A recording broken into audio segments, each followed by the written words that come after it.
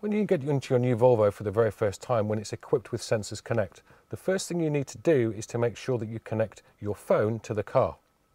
So what I'm going to do now is explain to you just how easy and simple it is to do that when you get into your new Volvo. First of all, you take your Android phone and you need to make sure that the phone itself is actually visible to the car. To do this, you push the application button, then you go into the settings menu. After that, you push the Bluetooth button, and that will make the Bluetooth signal visible to the car. In order to get the car to search for your phone, you simply push down on the scroll wheel on your steering wheel, which means OK, and you push OK again to search for a new phone. Now, there are two things I want to point out here. The first one is there are two ways in which you can actually search and make a Bluetooth connection with an Android phone. The first is by getting the phone to connect with the car, or alternatively, you can get the car to connect with the phone. Now, as you can see here, it's come up saying there is no Bluetooth device. So this is where we need to make the car discoverable itself. To do that, you simply push down on the scroll wheel to make the car discoverable. You then need to go back to your Android phone, and at the bottom it says scan for devices, which is what we'll do now. The other thing I should also point out is that when you get into your car for the very first time, you will only ever have to do this once.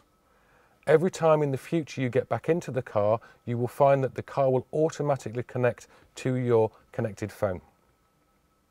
So as you can see, now because you've made the car in discoverable mode, you will see now on the phone it comes up with available devices My V60.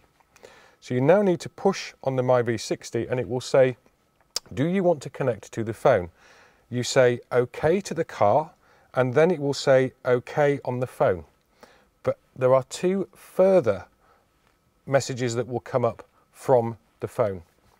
The first one is the passcode, which you've just gone OK to. And the second ones will be how you then receive text messages by voice. You will see now on the phone it says, My V60 would like to access your contacts and call history. Do you want that to happen? And you just simply click OK. And then the next message that will come up will be, My V60 is requesting permission to connect to your messages. If you wish to have your text messages read out to you by the car whilst driving, you need to click OK for this feature, which we'll do now. So that basically means that once you now have that feature enabled, if you have a text message whilst you're driving, the car will then read out that text message for you, which of course is a very safe feature.